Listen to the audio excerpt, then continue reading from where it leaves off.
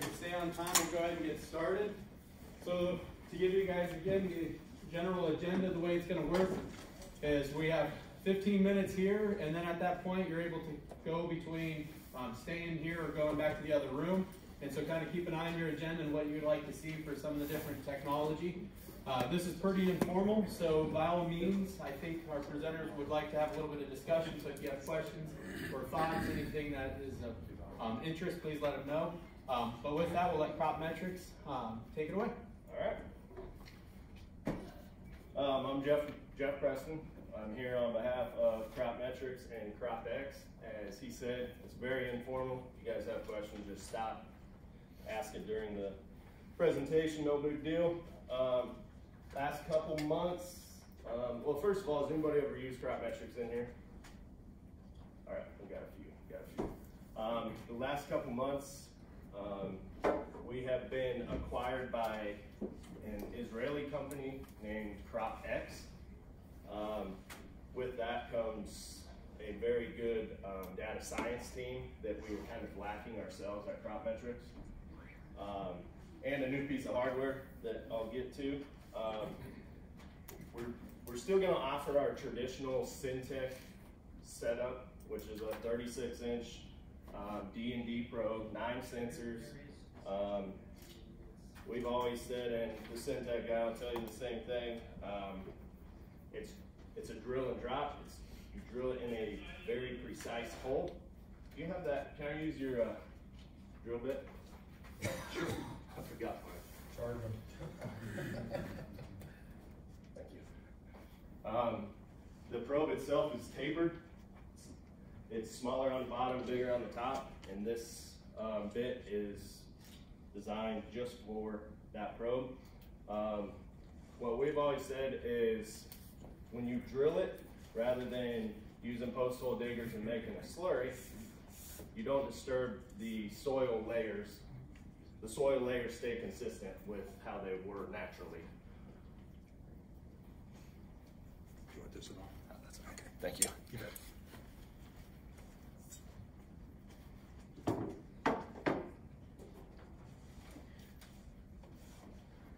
With the Syntec probe, it's linked to an AgSense box, and then it has the solar panel and everything about this tall. It's flagged, the whole shoot match. We've used this at CropMetrics since 2015 and had great results. I use them on my 4,000 acres. Be lost without it. That's a slight overview on the Syntec. This is the new CropX hardware. It also, you drill a small pilot hole, and then this has a tool on it that clips on here and just kind of corkscrews into the ground. The only thing there is no solar panel. Everything is self-contained in here. The batteries is some special battery that lasts 10 months. So at the end of the year, you take it out, plug it in the wall, you charge it. This is a two sensor model or a 2-foot model. There is also 3-foot models as well.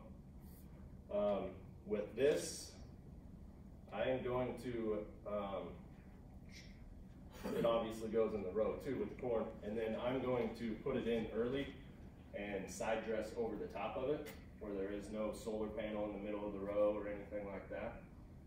We'll see if there's any valuable data there, but you guys can look at that if you want to.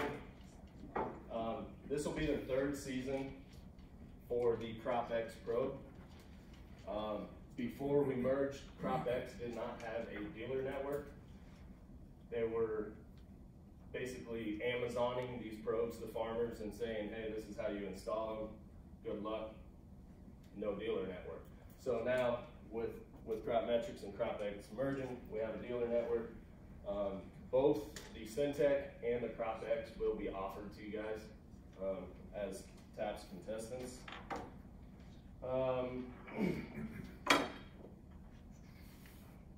They use the same software, don't they? Yes, they do. I was just going to get there. No, you're good.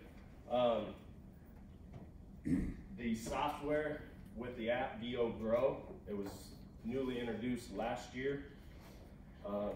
That hardware and the Syntec will both go into the same app on your phone, or you can also go online still and do it that way. We'll give you a slight overview here of the app itself. Log in. So at the top, it's basically like a fuel gauge. Your red, time to refill. Your middle gives you a good indicator that you're getting close to needing a refill. And the third one is above your optimal, we'll say. With both of these systems, you will get weekly water recommendations from a certified CropMetrics data analyst. Those are just recommendations. It's not the end of the world if you don't do them, whatever. It's just that all comes with it. We'll cover the root zone in a different slide. Here is kind of what it'll look like on your app as you get the recommendations.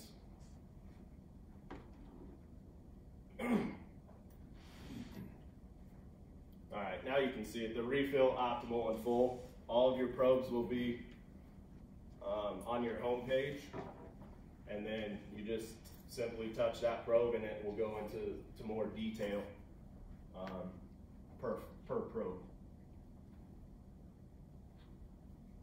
So this is how it'll look when you first open it. It'll have all of your fields with integrated weather, telling you if there's how many of your fields have above a 50% chance of rain or a 30% chance of rain or whatever.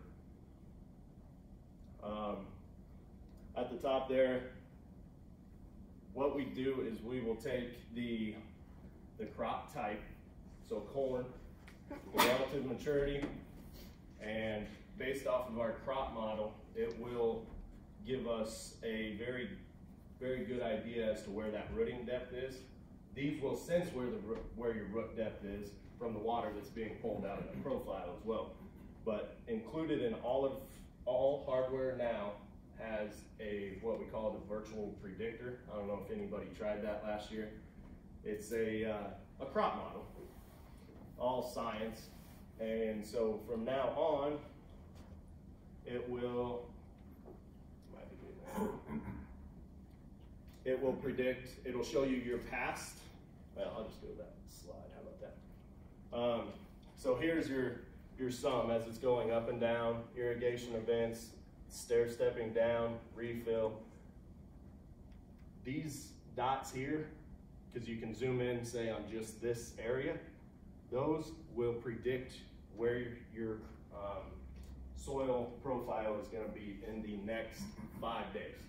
So the hardware itself will give you the past and the current data, and then the crop model will give you the next 5 days of where it thinks it's going to be. Hey Jeff, so when it predicts out, does it also forecast any potential rain, or is it as if there would be no rain? Where would you be in 5 days? Yes, with that, it uses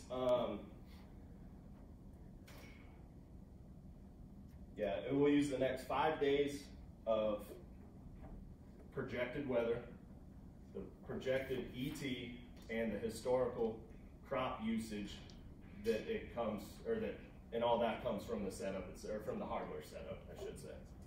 So it gives you a really accurate reading as to, okay, I got a 400-gallon well, here's where I'm going to be in 5 days, and you can make accurate management decisions from there. On the right, it's showing you your rooting depths. This is not real accurate, but on the probe itself it is. This graph's kind of goofy, but it will show you your rooting depths from 2 to 36 inches. So obviously in your top 3 lines, your crop is pulling water from, I think that would be the 10-inch line. So that's where you figure where your rooting depth is. How do I go back on this?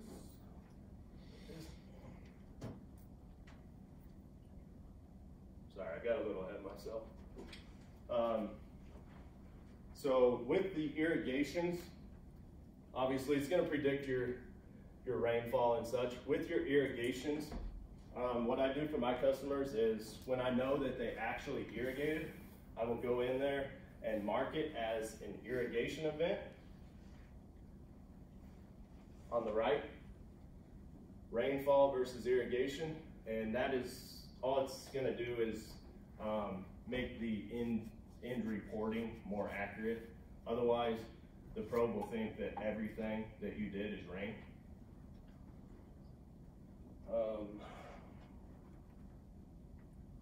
Yeah, so there's just some more of the gas gauge, I guess you'd say.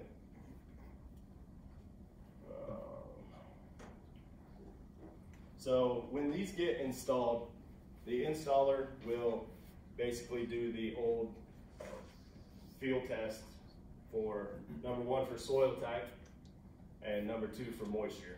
And then off of that, our algorithms kick into place. And that's how, basically how we set the fold profile. That's all kind of a manual deal. And then here's the reports for the end of the year.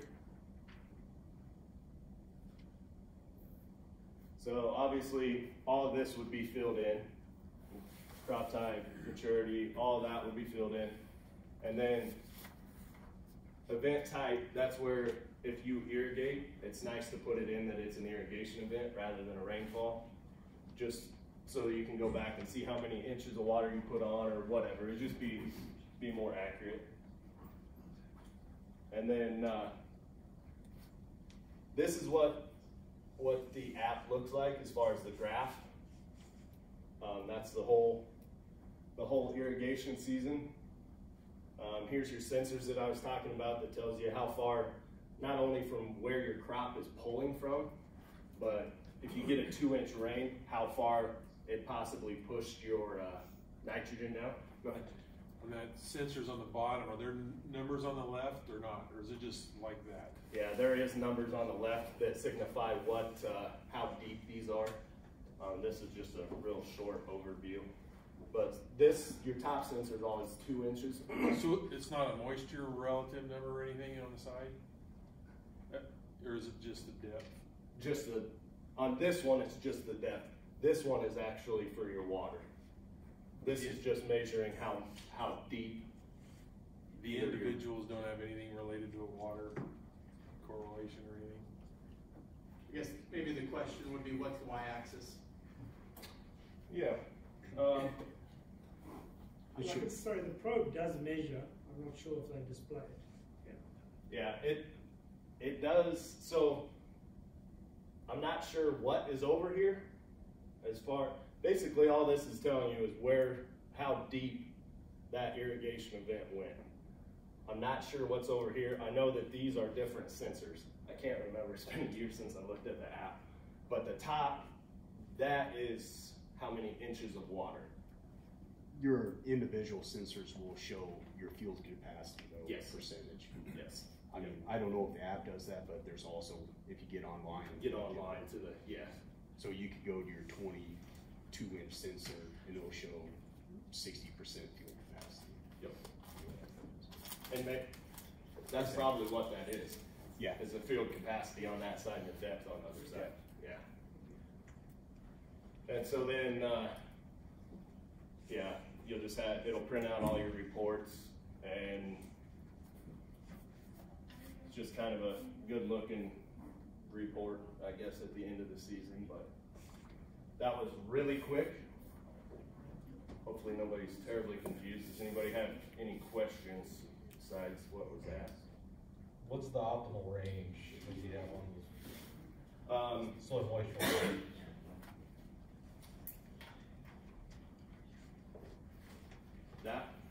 The optimal in the middle, you mean? Yeah.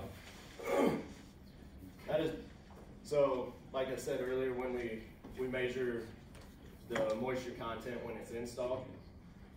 So if it's saturated soil, obviously we're pretty close to the full point. The optimal is basically where our algorithm says for that certain soil type, keep it in between these ranges for optimal crop health. So somewhere between 50% of the available to So 80 or so available? When I set my refill points, I know what my field capacity is. I'll set my refill point at 65%, and then between 65 and 80 is my optimal of field capacity, if that makes sense. All right, guys, I apologize. We'll have to continue the conversation after. We're going to go ahead and switch over to the next presentation. Take a look at your agenda. So we have Magnify in this room, and I believe in the other room, Aquaspy. All right, we'll give you guys about a minute to maneuver. Stumbled right through it.